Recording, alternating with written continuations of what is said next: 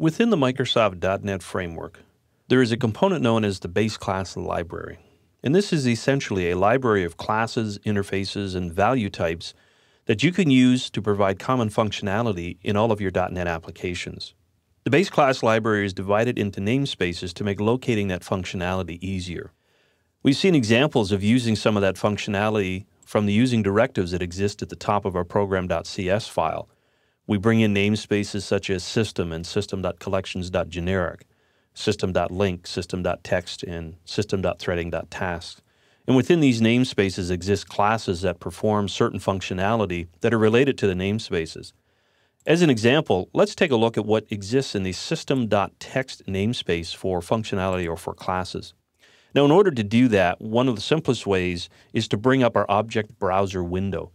If we click on the View menu, we can see that there's a window called Object Browser. The shortcut key combination is Control plus W and J, and this brings up another tab window known as the Object Browser window. By default, the Object Browser looks for components within the current solution. So we can change that object browsing scope by selecting all components or focusing on a specific version of the .NET framework.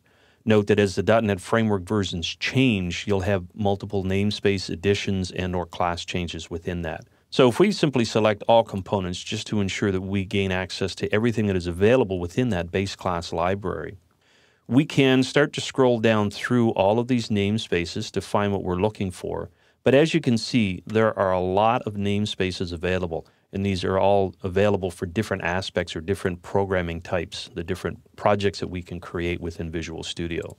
Instead, we said we wanted to see what was in system.text. So let's go ahead and use the search functionality by typing in system.text in our search box and clicking the search button.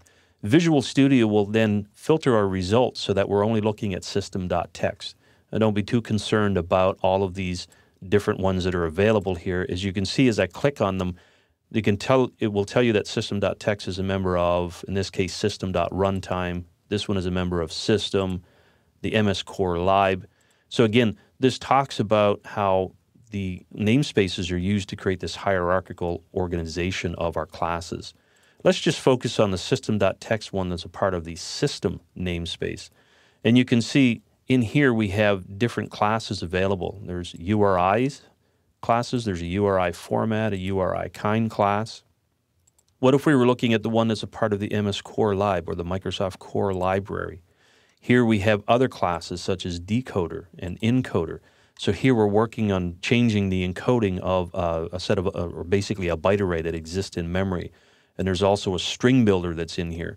Notice that as we click on each one of these classes, it pops up into the right-hand pane a list of methods and properties that are available for that class.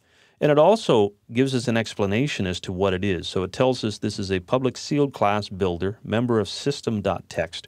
And what does this namespace do? Well, it represents a class, actually in this instance, it represents a mutable string of characters, and the class cannot be inherited. And this is the reason that the sealed class modifier is on here. So again, this is a quick way of taking a look at the different namespaces and classes that are available within the .NET framework in that base class library to gain an idea of what the class is used for, which namespace you will have to import in order to use that class functionality, and then you can take a look at all of the methods that exist in that class to see what the method does and any of the values you might have to put into it. So a great way of getting familiar with that base class library, and it's something that you should use on a regular basis. Anytime you think that you have to create functionality in your application, do a search in that base class library. Chances are the functionality already exists and you can reuse it in your own application without having to rewrite the code.